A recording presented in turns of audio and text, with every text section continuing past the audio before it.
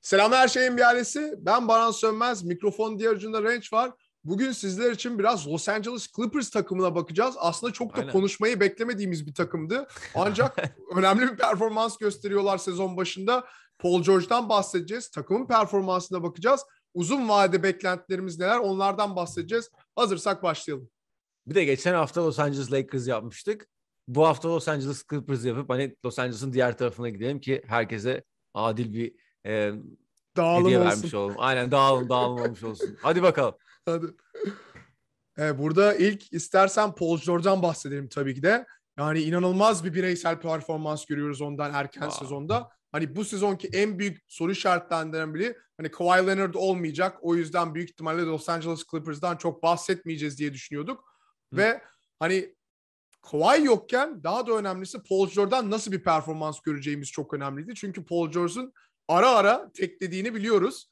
Kawhi varken, Kawhi yokken. Ancak ve hani bunu da gördük biraz. Sezon başında ilk 5 maçtan sadece bir galibiyet alabildiler. Paul George'un yine iyi performansları vardı. Ancak şu an inanılmaz ritim bulmuş durumdalar. İnanılmaz bir galibiyet serisiyle oynuyorlar. Ve Paul George da sezona çok iyi bir giriş yaptı. Ortalamalarına bakıyorsun. 26.4 sayı, 7.9 rebound, 5.3 asist, 2.3 top çalma, 3.2 üçlük. 40 sayı barajını geçtiği maçları görmeye başladık bile ve kesinlikle daha da fazlasını göreceğiz. Yani Kasım başında haftanın oyuncusu da seçildi. Böyle bir performansı vardı ve hani Kawhi Leonard yokken çok daha dominant bir Paul George görüyoruz şu an kesinlikle. Hani hücumların tamamı onun üstünden dönüyor ve hani durum böyle olunca da maça kötü başlasa bile ritim olması çok rahat oluyor Paul George'un. Çünkü hücumlar hep ondan dönecek. Bir şekilde ritmini bulacak ve hani Paul George'un bu alfa özelliğini de Indiana Pacers'da görmüştük, bu liderlik özelliğini, takımını üstlenme özelliğini ve hani bu skorerliğine de takımın kesinlikle ihtiyacı var. Şu an baktığında 26.4 sayı dedik. Sayı kategorisinde 4. sırada, önündeki isimler sadece KD, Giannis, Curry ve hani PG sezon boyunca da bunları yapmaya devam edecektir. O yüzden hani bu oyuncuların arkasında ya da belki önüne bile geçebileceğini göreceğiz maç başına sayı kategorisinde. Bu senin bahsettiğin alfa muhabbeti çok önemli bence Paul George için. Çünkü Paul George için şu an mesela Kawhi Leonard'ın olmaması onun üzerinden acayip bir baskı da alıyor. Yani o acaba hani Kawhi Leonard oynadı, Paul George oynayacak mı? Her maça gelen soru işareti artık yok ve senin de dediğin gibi Indiana'dan zaten alfa olmayı biliyor ama beta olma konusunda çoğu zaman tıkladığını görüyoruz Paul George'un. O Paul George hakkında alaycı muhabbetleri de oldukça az görmeye başladık bu sezonla beraber. Kısıldı. Çünkü adam oynuyor ya, adam oynuyor. Ligin en skorerleri arasında olmanın dışında takımı için çok daha büyük işler de yapıyor. Yani Luke Kennard'dan sonra takımın en yüksek yüzdeli üçlük isabeti bulan ismi. Takımın rebound lideri, takımın asist lideri, takımın top çalma lideri. Top çalmadan bahsederken liginde en fazla top çalan 5. ismi. Gerçekten zorlu bir Batı konferansında muazzam bir performans izliyoruz Paul George'dan. Evet ve yani savunmadaki özelliğini de biliyoruz. Savunmada da neler yapabileceğini biliyoruz. Yani eğer hani Clippers böyle bir performansla devam ederse hani Paul George'un ismi hani MVP yarışında bile gelebilir. Hadi hatırlarsak benim MVP sezonum vardı. Onun hakkında var zaten bir MVP sezonu. Bir tane daha getirecek, 2 MVP sezonu yapacak herhalde. İstersen Paul George'dan sonra biraz takım performansına bakalım, takım kimyasına bakalım. Yani geçtiğimiz sezonlarda Clippers denince aklımıza ne geliyordu abi? Hep bir olay. Hep bir olay oluyordu. Niyeyse bu hikayeler, bunlar soyunma odasında kalması gereken hikayeler hep medyaya taşınıyordu. İşte Paul George ve Kawhi Leonard'ın süperstar treatment'ı diyeyim, süperstarları ayakları diyeyim. Hani ve Patrick Beverley gibi, Montrezl Harrell gibi, Lou Williams gibi hani bunları çok çekemeyecek isimler vardı.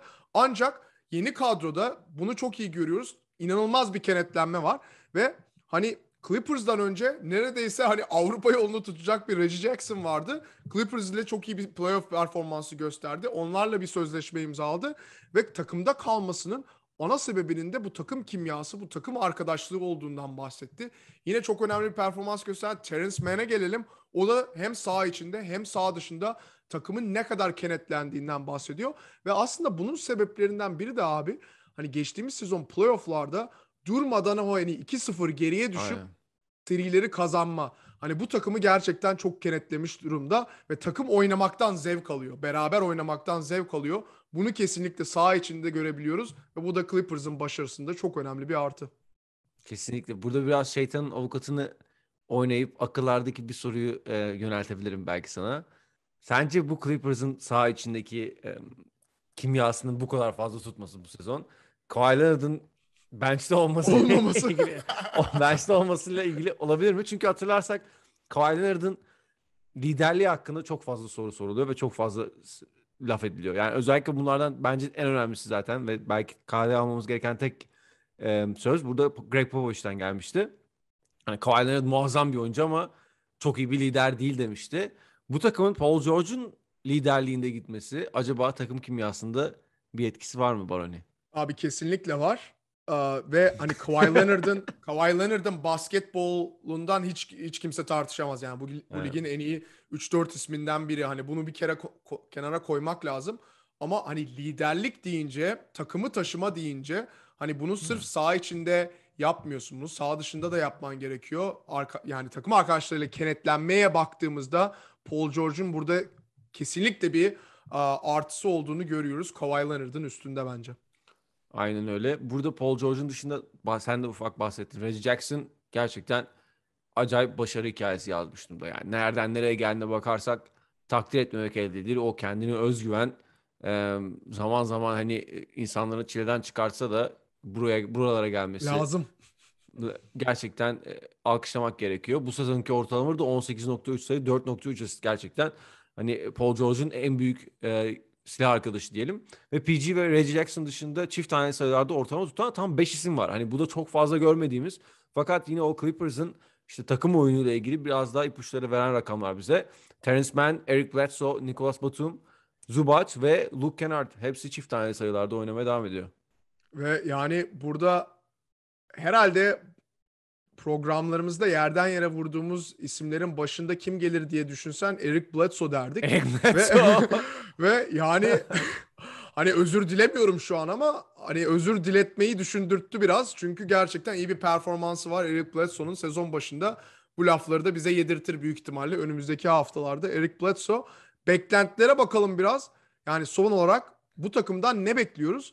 Hani Kawhi Leonard'ın bu sezon forma giymesi düşük bir ihtimal. Serge Ibaka ve Marcus Morris sakatlıklardan nasıl dönecek? Çok büyük soru işareti. Özellikle Serge Ibaka.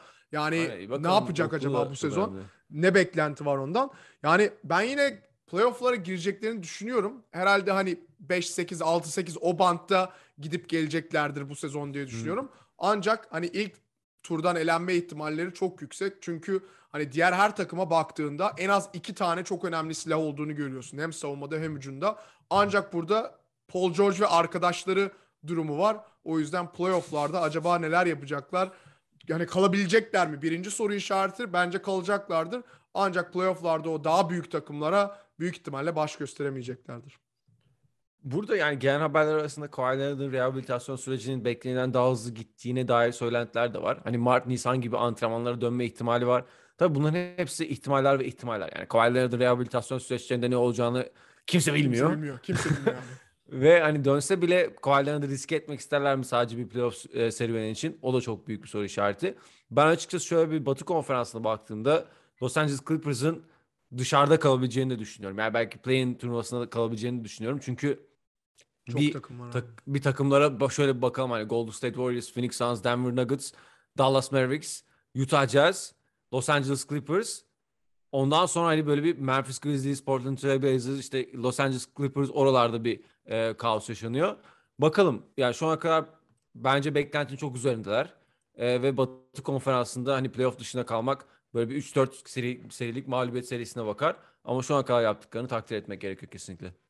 Evet, böylelikle sizler için Los Angeles Clippers'ı değerlendirdik. Paul George'un performansına baktık. Takım oyununa baktık. Biraz Kawhi Leonard'dan bahsettik. Sizin Los Angeles Clippers'dan beklentileriniz neler?